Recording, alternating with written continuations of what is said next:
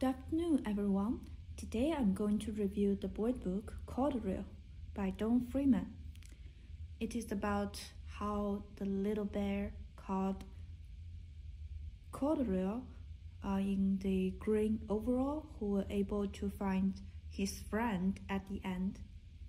It is a very sweet, heartwarming story, and after the first time I read it, I cried because the story is just so beautiful. I go over the book with you. Corduroy, Story and Pictures by Don Freeman, by the Viking Press in New York City. The first one is just about how Corduroy is just waiting in the shelf with the other toys, waiting for a friend to come. This is a shopping mall. This is Lisa and her mother.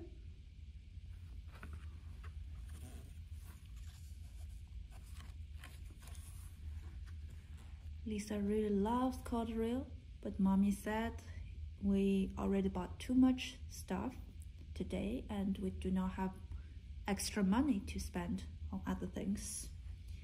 Plus Corduroy, because you see on his overall there's a button missing, so the mommy thinks he doesn't look new, so he doesn't worth the extra cash.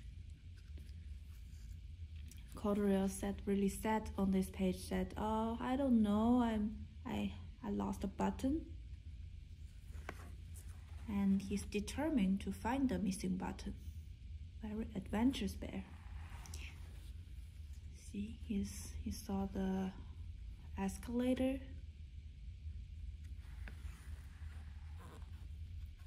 He thought it's a mountain because it's so tall for him.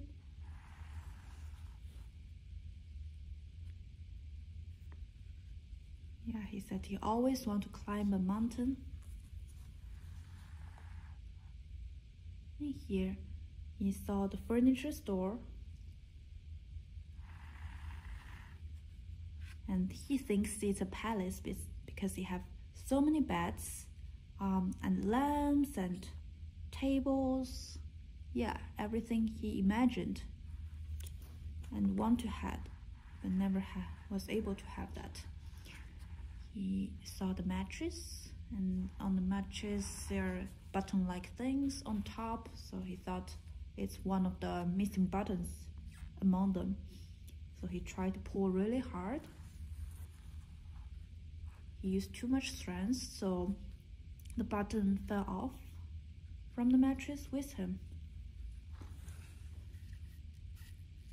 And he bumped into a floor lamp. Because he made so much noise, so actually there's someone else in the store that day. The night watchman was there, and the night watchman found him over here with the little ears hanging on the top. And I like how the watchman didn't just grab the bear directly. He asked, "Hello, how did you get upstairs?" He's very polite. And he even carries Corduroy in his arms. That's a very sweet detail. And Corduroy went back to the shelf to sleep.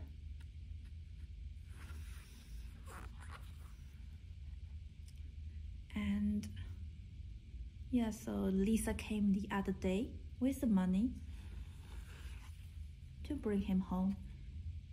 And yeah, he said, "You are going to be my very own bear.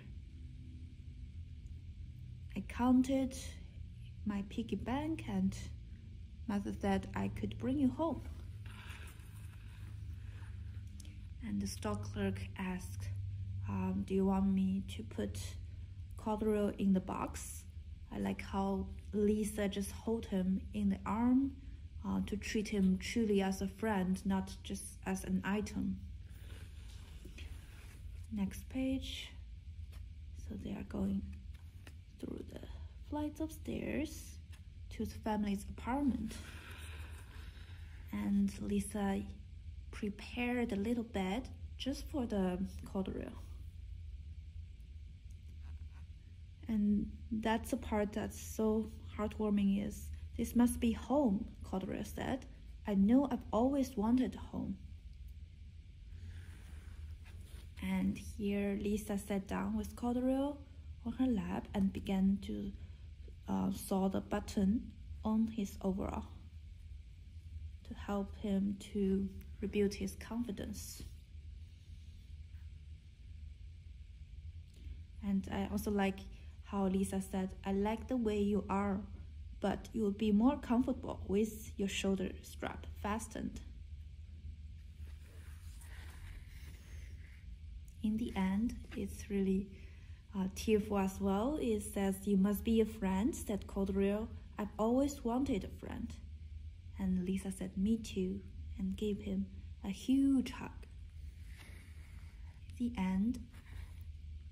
So the things I like about this book is, although the pages are not as thick as I imagined, and the story is a little too complicated for my 1-year-old to understand fully, but I really like the story and the pictures. Even if they don't understand the whole plot, the pictures are so cute and so detailed. In the store one, you can see all the beautiful details, little details in the picture. So I think it's worth it to buy for your baby, even if they are small. It's a great read for the parent. I also like the story. I think the corduroy represents children.